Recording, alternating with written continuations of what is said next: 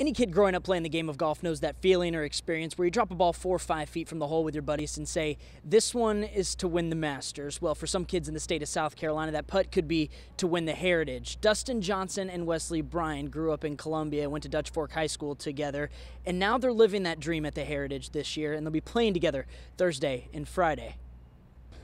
Yeah, it's always good to come back to my home state and play, and I haven't been here in a while, so I'm really looking forward to this week, and maybe seeing some old friends, and I got my family coming down, so it'll be a good week and a fun week.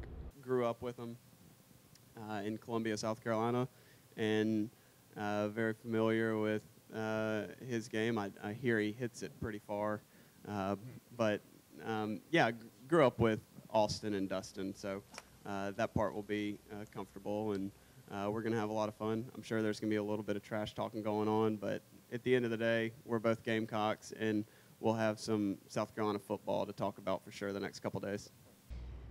Ben, what's with the parking lot scene? All right, these tour vans travel week to week to every PGA Tour event to help the guys that they sponsor get fine-tuned for the week ahead, and you better believe Wesley Bryan and Dustin Johnson will have all the right equipment and goods ready for tomorrow's opening round.